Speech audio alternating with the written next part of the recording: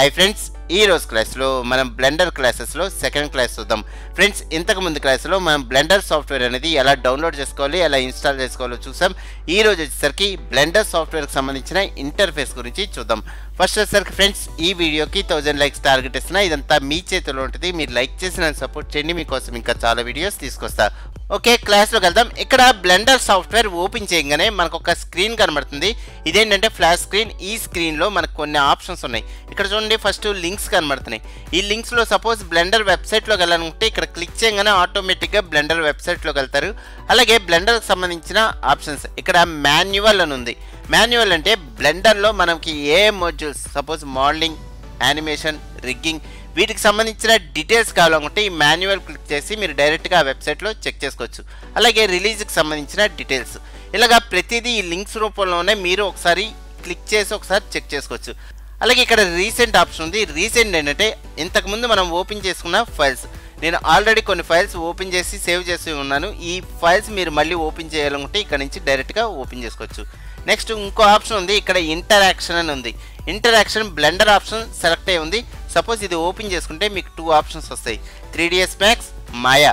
Suppose మీరు 3ds Max బాగా use చేసేవాళ్ళు అయితే మీ మౌస్ కానీ కీబోర్డ్ మీరు బాగా అలవాటు పడి ఉంటారు. ఆ ఆప్షన్స్ అన్నీ మీకు కావాలి అనుకుంటే ఈ 3ds Max ఆప్షన్ పెట్టుకుంటే ఆటోమేటిక్గా మీ మౌస్ కానీ కీబోర్డ్ కానీ 3ds Maxలో ఎలాగైతే యూజ్ అవుతుందో అలాగే బ్లెండర్లో కూడా యూజ్ అవుతుంది. అలాగే సేమ్ ఆప్షన్ మాయా. మాయాలో కూడా మీరు సపోజ్ మాయాకు సంబంధించిన కీబోర్డ్ మౌస్ కావాలనుకుంటే ఈ ఆప్షన్ సెలెక్ట్ చేసుకోవచ్చు. నేనైతే బ్లెండర్ సెలెక్ట్ చేసుకుంటున్నా. ఎందుకంటే ఇప్పుడు సపోజ్ 3ds Maxకి బ్లెండర్కి మనకి డిఫరెంట్ అనేది ఉండాలి, గ్యారంటీగా ఉండాల్సిందే. లేదంటే మనం కన్ఫ్యూజ్ అయిపోతాం. సో బ్లెండర్ ఆప్షన్ పెట్టుకున్నాం అనుకోండి, ఆటోమేటిక్గా మనకి షార్ట్ కట్స్ అనేవి తెలుస్తాయి. నెక్స్ట్ ఆ సాఫ్ట్వేర్ ఈ సాఫ్ట్వేర్ మనం కన్ఫ్యూజ్ అవ్వకుండా ఉంటాం. Okay, blender. నెక్స్ట్ ఈ స్క్రీన్లోంచి మనం బయటపడాలనుకుంటే పక్కన ఒకసారి క్లిక్ చేసినా లేదా ఎస్కేప్ ఆప్షన్ క్లిక్ చేసినా సరే మనం ఈ స్క్రీన్ నుంచి బయటకు వెళ్తాం. నెక్స్ట్ వచ్చేసరికి ఇక్కడ డిఫాల్ట్గా కొన్ని ఆప్షన్స్ అయితే కనబడుతున్నాయి. ఇందులో ఫస్ట్ మనకు కనబడేది ఏంటంటే క్యూబ్. నెక్స్ట్ ఇక్కడ కెమెరా ఆప్షన్ ఉంది. నెక్స్ట్ ఇక్కడ ఒక లైట్ ఉంది. నెక్స్ట్ సెంట్రల్లో ఒక కర్సర్ ఉంది. ఇది 3D కర్సర్ అంటాం. ఇవన్నీ మీకు నెక్స్ట్ వచ్చే క్లాసెస్లో తెలుస్తాయి. ఫస్ట్ ఇవన్నీ సెలెక్ట్ చేసుకోవాలంటే రైట్ మౌస్ బటన్తో మనం ఇలాగా సెలెక్ట్ చేసుకోవాలి. అదే 3ds Max మాయాలో అంటే మనకి లెఫ్ట్ మౌస్ బటన్తో క్లిక్ చేసి సెలెక్ట్ చేసుకుంటాం. ఇక్కడ రైట్ మౌస్ బటన్తో మనం సెలెక్ట్ చేసుకోవాలి. ఇది గుర్తుపెట్టుకోండి. నెక్స్ట్ ఈ రైట్ కాకుండా లెఫ్ట్ కింద ఇప్పుడు కూడా మార్చుకోవచ్చు. ఒకవేళ మార్చుకోవాలనుకుంటే మీకు పైన ఫైల్ ఆప్షన్ ఉంటుంది. ఇది ఓపెన్ చేసుకొని ఇక్కడ యూజర్ ప్రిఫరెన్సెస్ ఆప్షన్ ఉంటుంది. ఇది ఓపెన్ చేసుకొని ఇక్కడ ఇన్పుట్ ఆప్షన్ ఉంటుంది. ఇది సెలెక్ట్ చేసుకోగానే మీకు ఇక్కడ లెఫ్ట్ ఆప్షన్ వచ్చింది. ఇది సెలెక్ట్ చేసుకున్నారనుకుంటే ఆటోమేటిక్గా మీ మౌస్ బటన్ అనేది లెఫ్ట్ కింద చేంజ్ అవుద్ది. కానీ మీరు రైట్ మౌస్ బటన్ యూజ్ చేయడమే బెటర్.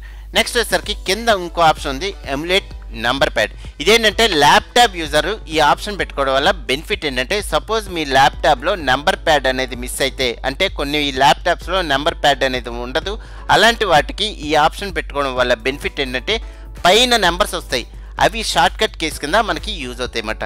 సో మీరు ల్యాప్టాప్ యూజ్ చేసేటట్టయితే ఈ ఆప్షన్ పెట్టుకొని కింద save user settings option select చేసుకుంటే ఆటోమేటిక్గా మనకి సేవ్ అవుద్ది. Okay, cancel. నెక్స్ట్ వచ్చేసరికి పైన మనకి టైటిల్ బార్. ఈ బ్లెండర్ అని కనబడుతుంది కానీ టైటిల్ అయితే కనబడట్లేదు. ఒకవేళ ఈ ఫైల్ సేవ్ చేశారనుకోండి, సపోజ్ ఈ ఫైల్లోకి వెళ్ళి సేవ్ ఆప్షన్ క్లిక్ చేయగానే మనకి సేవ్కి వచ్చింది. ఇక్కడ ఒక నేమ్ అనేది నేను సెలెక్ట్ చేసుకుంటున్నా, అనిల్ అని ఇచ్చాను. Okay, save. సేవ్ క్లిక్ చేయగానే మనకి పైన ఒక పాత్ కనబడుతుంది. ఇది మనం సేవ్ చేసిన పాత్. ఇది మనకు ఆటోమేటిక్గా టైటిల్ బార్. ఇక్కడ మనం ఏదైతే టైటిల్ ఇచ్చామో ఆ టైటిల్ చూపిస్తుంది కాబట్టి ఇది టైటిల్ బార్. నెక్స్ట్ వన్ వచ్చేసరికి information panel or information window. ఇదేంటంటే మనకి ఫైల్ ఎడిట్ అలాగా ప్రతి సాఫ్ట్వేర్లో ఉంటాయి. అలాగే ఇక్కడ కూడా మెనూస్ ఉంటాయి. నెక్స్ట్ వచ్చేసరికి ఇక్కడ లేఅవుట్స్ అనేవి మనం చేంజ్ చేసుకోవచ్చు. ఇక్కడ వచ్చేసరికి ఈ బ్లెండర్లో స్పెషల్ ఏంటంటే వీడియో ఎడిటింగ్ కూడా ఈ బ్లెండర్లో ఉంది. సపోజ్ ఇది సెలెక్ట్ చేసుకున్నాం అనుకుంటే ఆటోమేటిక్గా మనం వీడియో ఎడిటింగ్ లేఅవుట్లోకి వెళ్తాం. అలాగే యానిమేషన్కి సంబంధించిన లేఅవుట్లోకి వెళ్ళాలంటే ఇక్కడ ఒక ఆప్షన్ ఉంది, యానిమేషన్ జస్ట్ సెలెక్ట్. చూడండి, ఇలాగా మీకు ఏ ఆప్షన్ అయితే కావాలో, ఏ లేఅవుట్ కావాలో ఆ లేఅవుట్లోకి వెళ్ళి మీకు నచ్చినట్టుగా మీ వర్క్ అనేది స్టార్ట్ చేసుకోవచ్చు. నెక్స్ట్ అలాగే సీన్స్ కూడా మనం క్రియేట్ చేసుకోవచ్చు. రాబోయే క్లాసెస్లో వస్తాయి. నెక్స్ట్ రెండరింగ్ సంబంధించిన ఆప్షన్స్ ఇవి కూడా మీకు రెండర్ టైం వచ్చినప్పుడు వీటి గురించి చెప్తాను. నెక్స్ట్ ఇక్కడ వచ్చేసరికి ఇన్ఫర్మేషన్ ప్యానెల్ అన్నాం. ఇన్ఫర్మేషన్ ప్యానెల్ అంటే ఏంటంటే సపోజ్ ఈ క్యూబ్ అనేది మనం సెలెక్ట్ చేసుకోగానే ఈ క్యూబ్లో ఎన్ని వర్టిసెస్ ఉన్నాయో ఇక్కడ చూపిస్తుంది. అలాగే ఫేసెస్ 6 ఉన్నాయి. నెక్స్ట్ దీనికి సంబంధించిన ఫుల్ డీటెయిల్స్. ఇదేంటంటే క్యూబ్. సపోజ్ ఇంకో ఆబ్జెక్ట్ తీసుకుంటున్నా, చూడండి ఇవి రెండు కలిపి మనకి ఫేసెస్ కానీ వర్టిసెస్ కానీ ఇవన్నీ కనబడతాయి. ఇలాగా ఇక్కడ ఉన్న 3D ఆబ్జెక్ట్ సంబంధించిన ఇన్ఫర్మేషన్ అంతా మనకి ఇక్కడ కనబడుద్ది కాబట్టి దీని ఇన్ఫర్మేషన్ ప్యానల్ కానీ ఇన్ఫర్మేషన్ విండో కానీ అనొచ్చు. Okay, delete.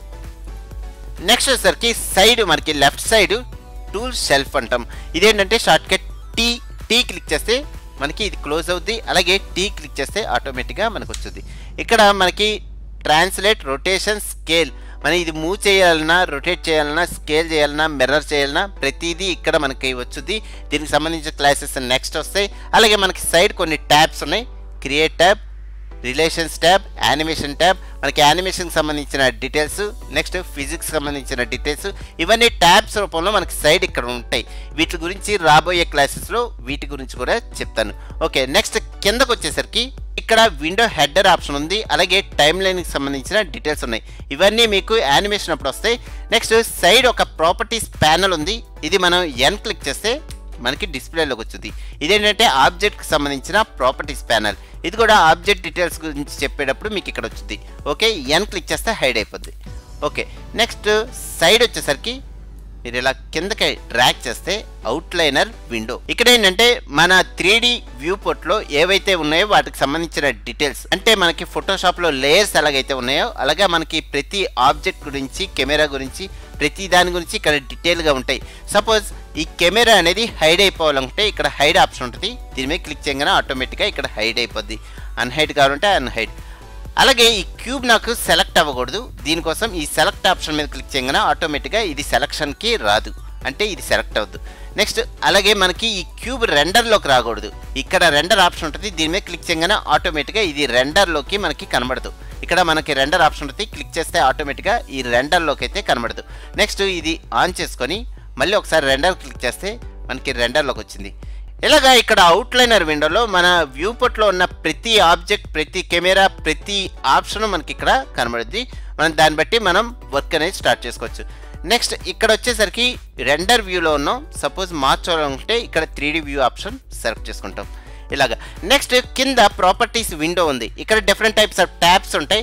ఇక్కడ చూడండి, సపోజ్ మెటీరియల్ ట్యాబ్లోకి వెళ్ళాలంటే క్లిక్ చేయగానే ఆటోమేటిక్గా మెటీరియల్ ట్యాబ్లోకి వెళ్తాం. అలాగే మోడిఫైయర్స్లోకి వెళ్ళాలంటే ఈ మోడిఫైర్ ట్యాబ్ క్లిక్ చేస్తే ఆటోమేటిక్గా మోడిఫైర్ ట్యాబ్లోకి వెళ్తాం.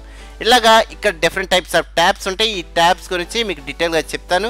నెక్స్ట్ ఈ ట్యాబ్స్ అన్ని సపోజ్ ఈ కెమెరా సెలెక్ట్ చేసుకుంటే ఆటోమేటిక్గా ఈ ట్యాబ్స్ అన్ని చేంజ్ అవుతాయి. చూడండి, కెమెరాకి సంబంధించిన ట్యాబ్స్ వరకే వస్తాయి. నెక్స్ట్ లైట్ క్లిక్ చేస్తే ఆటోమేటిక్గా లైట్కి సంబంధించిన ట్యాబ్స్ వస్తాయి. నెక్స్ట్ ఆబ్జెక్ట్ సెలెక్ట్ చేస్తే ఆబ్జెక్ట్కి సంబంధించిన ట్యాబ్స్ వస్తాయి. ఇలాగా ప్రతి ఆబ్జెక్ట్కి సంబంధించిన ట్యాబ్స్ అనేవి చేంజ్ అవుతూ ఉంటాయి. నెక్స్ట్ ఆ ట్యాబ్లో ఉన్న ప్రాపర్టీస్ అన్ని కింద కనబడుతూ ఉంటాయి. ఓకే, వీటి గురించి నెక్స్ట్ వచ్చే క్లాసెస్లో మీకు డీటెయిల్గా చెప్తాను. నెక్స్ట్ వచ్చేసరికి మీకు రైట్ సైడ్ ఒక సింబల్ కనబడుతుంది, ప్లస్ సింబల్. దాని మీద క్లిక్ చేసి డ్రాగ్ చేస్తే ప్రాపర్టీస్ ప్యానల్ వచ్చింది. దీని గురించి ఆల్రెడీ చెప్పాను. ఎన్ క్లిక్ చేస్తే హైడ్ అయిపోద్ది. అలాగే పైన ఒక ఐకాన్ కనబడుతుంది, 3 లైన్స్ ఐకాన్. జస్ట్ అది క్లిక్ చేసి డ్రాగ్ చేశారనుకోండి సపరేట్గా ఒక విండో వచ్చింది. ఇక్కడ ఈ వ్యూ మార్చాలనుకుంటే కింద వ్యూ ఆప్షన్స్ ఉంటాయి. ఈ వ్యూ ఆప్షన్లో ఫ్రంట్ వ్యూ పెట్టుకుంటే ఆటోమేటిక్గా ఫ్రంట్ వ్యూ వచ్చింది. అలాగా మీకు ఏ వ్యూ కావాలంటే ఆ వ్యూ మీరు సెలెక్ట్ చేసుకోవచ్చు. నెక్స్ట్ నాకు ఇంకో వ్యూ కావాలి. దీనికోసం మళ్ళీ ఇక్కడ క్లిక్ చేసి జస్ట్ డ్రాగ్ చేస్తే ఇంకో వ్యూ వచ్చింది. దీనికి సంబంధించిన ఆప్షన్స్ జస్ట్ రైట్ వ్యూ. చూడండి, ఇలాగా ఎన్ని వ్యూస్ కావాలంటే అన్ని వ్యూస్ మనం తెచ్చుకోవచ్చు. నెక్స్ట్ ఈ వ్యూస్ నాకు డిలీట్ అవ్వాలనుకుంటే ఏం లేదు, జస్ట్ ఇది పైకి డ్రాగ్ చేస్తున్నా. చూస్తే మనకి సెంటర్లో ఒక యారో సింబల్ వస్తుంది. ఓకే, నెక్స్ట్ మళ్ళీ పైకి డ్రాగ్ చేస్తున్నా. ఓకే, మళ్ళీ నాకేంటంటే ఇది మెయిన్ విండో కాబట్టి ఇది నాకు కావాలి. దీనికోసం మళ్ళీ ఇక్కడ క్లిక్ చేసి జస్ట్ రైట్కి ఇలాగా డ్రాగ్ చేయగానే ఆటోమేటిక్గా ఇది మెయిన్ విండో అవుద్ది. ఒకవేళ మీరు కన్ఫ్యూజ్ అయిపోయి ఇవన్నీ డ్రాగ్ చేస్తారనుకోండి, మీరు నార్మల్ పొజిషన్కి అంటే రీసెట్ అయిపోవాలి. రీసెట్ అవ్వాలంటే ఏం లేదు, ఫైల్లోకి వెళ్ళి న్యూ ఆప్షన్ తీసుకొని ఇక్కడ రీలోడ్ స్టార్ట్అప్ ఫైల్ ఆప్షన్ ఉంటుంది. జస్ట్ క్లిక్ చేయగానే నార్మల్ ప్లేస్కి వచ్చేస్తాం. అంటే మన సాఫ్ట్వేర్ ఓపెన్ చేసినప్పుడు ఎలాగుందో అలాగ వచ్చేస్తాం. ఇలాగా బ్లెండర్లో చాలా ఆప్షన్స్ ఉంటాయి. ఇవన్నీ నెక్స్ట్ వచ్చే క్లాసెస్లో చెప్తాను. ఫ్రెండ్స్, నా వీడియో కనుక మీకు నచ్చితే కింద లైక్ ఆప్షన్ ఉంది, లైక్ చేసి నన్ను సపోర్ట్ చేయండి. ఈ వీడియోకి 1000 లైక్స్ టార్గెట్ ఇస్తున్నా. ఇదంతా మీ చేతిలో ఉంటుంది. మీరు లైక్ చేసి నన్ను సపోర్ట్ చేయండి. మీకోసం ఇంకా చాలా వీడియోస్ తీసుకొస్తా. ఓకే, నెక్స్ట్ క్లాస్లో మళ్ళీ కలుద్దాం. Thank you very much.